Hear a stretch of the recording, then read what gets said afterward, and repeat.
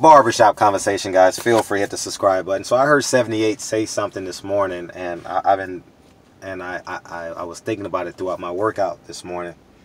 And he said that he's not gonna go hard on Adrian Broner and Tank Davis. And you know what? I agree with that. You understand what I'm saying? I've been hard on Adrian Broner, and the reason why I say that is because the Tyson Fury story. I admire I have the utmost respect for Tyson Fury. I have the utmost respect for Tyson Fury. Him coming back, losing 140 pounds, overcoming mental illnesses, drug and alcohol, etc., right? And I have to hold myself accountable when I say this, when I'm speaking to you as well.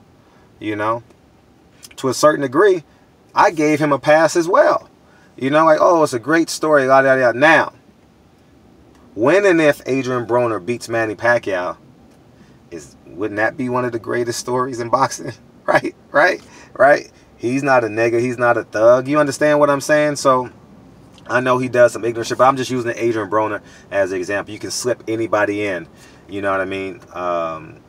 Albeit. But if Tyson Fury is a great story, overcoming things to become great, then the Adrian Broner story, then the Tank Davis story is an amazing story. You understand what I'm saying? Because it's getting out of hand now. You understand? In my humble opinion, it's getting out of hand. And I thought about something too. I'm going to start blocking motherfuckers on my channel. The reason why I want to start, because they don't deserve me. I'm not worthy. I'm not worthy to them. And I don't want them, receiving all this intellect and all this experience that I got.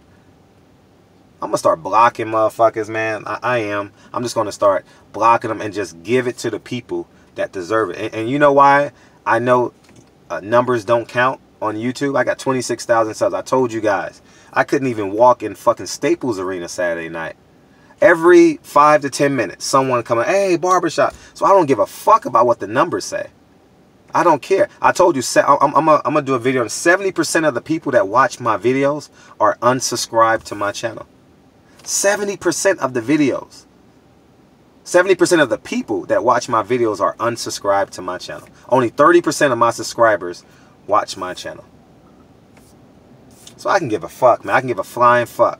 And I say this. If we can give Tyson Fury all this credit in the world, and he drew, we can give Tank Davis all the credit for what he had to go through in his childhood. If Adrian Broner defeats Manny Pacquiao, we got to give him all the credit in the world. Shit, if Marcus Brown, no conviction. I don't give a fuck what nobody say. If Marcus Brown goes and beats Badu Jack, he deserves all the credit in the world for all he's been through. You understand? We can go down the list. The Floyd Mayweather, we can go down the list. You understand? The Shane Mosley's, adversity. Period. If a black man is in adversity, oh, he's a nigga, he's a thug, he's this, he's that. If a white man does it, oh, he's amazing, he's this, he's that. And I too must hold myself accountable to this. You understand? I admire, like I said, I have the utmost respect for Tyson Fury and him promoting this fight and helping Deontay Wilder make his money and helping Tyson Fury make his money. You understand? And this is, I mean, thinking about people now talking about Tyson Fury. Tyson Fury didn't make the count. You can't get up at 9.5 and it be 10. You got to stop counting to help him get up. I don't care what nobody say. You understand what I'm saying? So, anyways, man, I just, it is what it is, man. Man, so, man, it is what it is, man. It is what it is, man. Being black in America is... Anywho, shout out to My Skin Is My Sin. Shout out to you. I got your shirts. I just picked it up. Thank you, man. I truly appreciate it. I wish I would have had it this weekend. I would definitely wore it. So... Anyways, man. So I'm going to start blocking all my haters. And this is my last shot to my haters. This is my last shot. I just want to piss all my natural subscribers. Don't mind this, all right? Don't mind me. I just want to shout out to my subscribers. You see that building over there, haters? All my haters? You see this building over here, haters?